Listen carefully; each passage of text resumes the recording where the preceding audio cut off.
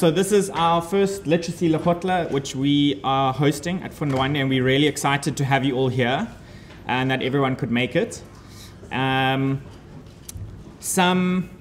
think I'm going to give a very short introduction or an overview of why we're here. I've put down four different questions that I want to chat about very briefly, just for 20 to 30 minutes before we hand over to Catherine Snow and Pamela Mason, who will be doing the keynote addresses. So the first one is to just say, to talk about what are we doing here today. What's the goal? What's the aim? The second one is to talk about a framework, or what I'm calling a mnemonic, the 5 T's of reading. I don't think that's necessarily a familiar thing. If Catherine is squinting to look at it, you know it's probably not familiar. Talking briefly about reading comprehension in South Africa, and then lastly, the organization that's hosting this, the Funda Wande, which I'm part of, to give some background, very short background to that. So it might seem like a strange thing to start a discussion about a literacy, Lekgotla, and early grade reading. This is Naomi Klein. She's an activist that's based in Canada. But to talk about why are we talking about the Keystone Pipeline in Canada and the US? This was actually the inspiration behind the Lekgotla. She had this quote where she says, she was talking about the resistance that they faced from the big oil companies when they were trying to roll out this pipeline, and activists were trying to stop it. And one of the things that she said, which I think was was influential for me, is saying that, and I'll read it out here: if everyone in the room is always agreeing, your coalition probably isn't big enough. And I think that there are a lot of people that have different perspectives in this room, but I can be quite clear, I'm sure, that there are some issues at least that we don't agree on. There might be some things that we do agree on, and that's very positive, and we want to foreground those things today. But the aim is also to say that there are these different stakeholders that have different perspectives about what we should be doing, and that unless we've got all those people in the room, we're unlikely to get a solution that particularly the government would be able to take up. So firstly, the 5 T's model, this was something that when I was trying to figure out for a book that I was helping to edit, to think about early grade reading, there were 5 T's that came up, and I find it easy if they all start with the same letter. So the first one is teaching, and I've included the big 5 here. Many of you will be familiar with this. For those that were at the PhD workshop yesterday, we discussed these big 5: phonemic awareness, phonics, fluency, vocabulary, and comprehension. From the National Reading Panel, which Catherine Snow played an eminent role in kind of establishing, writing up, synthesizing that report. The second T is training, both in-service and pre-service training. The third T is texts, both the quantity and quality of texts. The fourth T is tests, formative and summative tests. And then the last one is tongue, the language that we are actually using when we're teaching children to read. And it's not meant to be exhaustive, but it is meant to be this helpful heuristic. And you'll see on the sides here, I've included the context, the socio-economic and cultural and linguistic context, as well as the minimum conditions for learning. And I think this is a helpful thing to look at. Questions that come up as a result of this: what should we teach children, and how should we teach it? What training do we need to give pre-service and in-service teachers to equip them to teach reading for meaning? When and how should children be assessed? And importantly, what should those results be used for? What resources and texts do teachers need in order to teach reading for meaning? And critically, what languages should children be taught in? When should they be introduced? How should they be introduced? And how long should they be taught in those languages? Additional questions around context: how can we address each of these 5 questions, which I think we would all agree on are ones that need to be addressed, but do so in ways that are socio-culturally relevant and also fiscally possible? Not just thinking in the abstract, but how could we actually change this in the near term? And then lastly, defining what are the minimum conditions for learning, and how do we ensure that they are met, that are both realistic but also non-negotiable. So not just saying in the policy document that class sizes should be capped at 35, that doesn't happen. Whereas if we said no class can exceed 50, it's possible that that may happen. So I wanted to give some stats around each of these. The first one, teaching and training. Some of the colleagues here from the SERP group that have done a lot of work on this recently. They did a report from 12 higher education institutions. And one of the things that they found was that none of these HEIs refer to the big five in the teaching of reading. They say this survey reveals only a few of the HEIs focus specifically on language literacy and even fewer on teaching reading with comprehension. Similarly, only a few HEIs teach learning to read. The focus is rather on honing already existing literacy skills or reading skills or on advanced reading skills.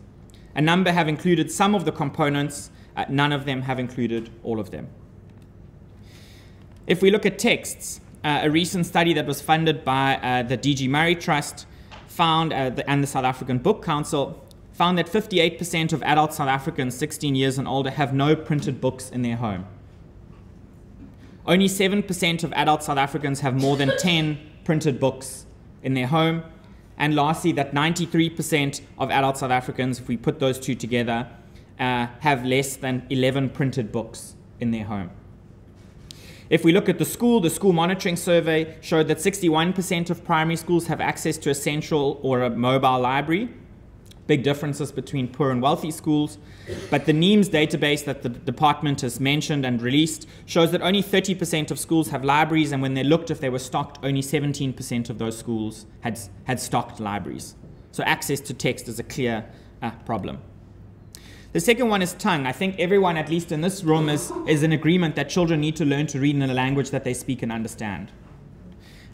There's contention about where that is the case. I'm not going to go into detail about this. But basically, as again, a helpful stat, in 70% of foundation phase having schools that are primary schools, 70% of primary schools, at least 70% of kids speak the same language.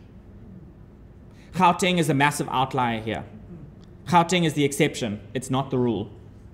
Teaching in mother tongue and teaching in a single mother tongue in a school is possible in the majority of schools outside of these extremely urban contexts, but the stats are up here. On tests, South Africa is quite unique. Internationally, there's a big backlash against testing and the over-testing, particularly in the US. I think we look at the US and say that's probably what not to do in terms of testing. But there's currently no standardized national exam in South Africa before the school leaving exam. This is different to the rest of our neighbors. All of our neighbors have at least one primary school exam, and it's also different to developing countries in general. In 70% of these developing countries that UNESCO looked at, there was at least one primary school exam. Very briefly, I did want to touch on comprehension. I think we all acknowledge this is the holy grail of reading. Even though it's listed as one of these additional things, basically all of these things, the reason why we care about them is because they lead to comprehension. This is the reason why we are reading. It's very difficult to read for meaning or for pleasure if you don't understand what's going on. We are fortunate in South Africa, and some of the people that are in the room are instrumental in conducting the Pearls assessment, which was done in 2006, in 2011, and 2016. An underknown fact in South Africa is that there was actually a very large improvement in reading outcomes from 2006 to 2011, but then no improvement from 2011 to 2016. It's difficult to interpret these scores intuitively, so we look at the Pearls benchmarks, and I think this figure, which is now familiar, that 78% of South African grade 4 learners cannot read for meaning in any language. I know there are people in the room that have called into question the validity of Pearls, that there are translation issues and various other things, but I think even if that number was 20 percentage points lower, it's still far too high. So even if this number was much lower than that, I think if it was more than half, which most of us would probably agree, that more than 50% of African home language children do not acquire reading literacy in the foundation phase, that's far too high. Internationally, and this is actually, although it's the international median, this country, it's also the US, when 78% of our grade 4 kids cannot read for meaning, only 4% of the rest of the countries that participated in Pearls could not reach that benchmark. These are the stats for America as well, 4%. 96% of American kids will reach the low international benchmark. I think that we also know that this is radically different based on which country you're in. So in Finland, all of us would look to that system as being a desirable one for multiple reasons. not just because of high outcomes, but also how they get those high outcomes. Interestingly, Finland does have a primary school assessment. It's a sample-based one. It's used for monitoring trends over time. 98% of kids would reach that benchmark. In England, 97% of kids would reach that benchmark. In the US, 96%. So when we hear people in the UK and the US say, we also have a reading crisis, we say, okay, you know, it's a slightly different context, but okay. But then a whole lot of other developing countries as well that participate in these assessments. And you can see that countries that are either equally as wealthy or poor as South Africa perform much, much better than we do. So where only 22% of South African grade 4 kids can read for meaning, in Iran this is 65%. Iran has the same GDP per capita as South Africa. There are a lot of neighboring countries that have better results when we look at the SACMEC tests, for example. This is even these kinds of things are saying, what does it mean when someone can't reach a low international benchmark? It's difficult to understand viscerally. So I've given a text. Some of you would have seen this text and this presentation part before, but this is a text that NEDU, the National Education Evaluation Development Unit, which Nick Taylor, who's here, was heading up at the time, where they focused on reading. And they went and surveyed, in this case, 200 plus rural schools. So it was only rural schools. And they tested them at the grade 5 level, and this was in English. This was the text that they asked them to read aloud, and the aim was to look at how quickly they could read, oral reading fluency as well as their oral comprehension of the text. I'm just going to show you the first 2 sentences of this text. Many years ago, leopard was a creature with no spots, and I want to show you 2 different children that are reading this text. The first child is the one that's reading at the recommended rate. At grade 5, and English is the LOLT, which is why this was the test was done in English. It's important to note that this is the same in African languages. We could show you an African language text, and I think there's a lot of work that's been done to show that reading rates are not where they need to be in African languages either. So although this is in English, we do see the same results in African languages. The second reader is what 40% of South African rural grade 5 learners read at, and that's at 40 words correct per minute, but also lower, and this is at the grade 5 level. So I'm just going to show you 2 sentences. Let's just watch it and think about it. Don't talk to your neighbor or ask questions or any of those things. Okay, so both children have just started reading.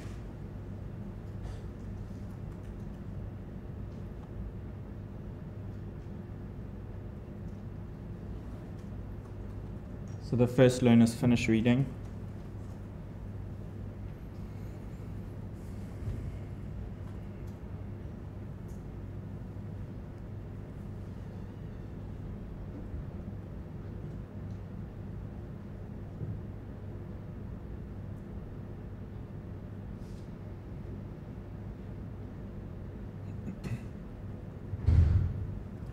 And now the second readers finished reading.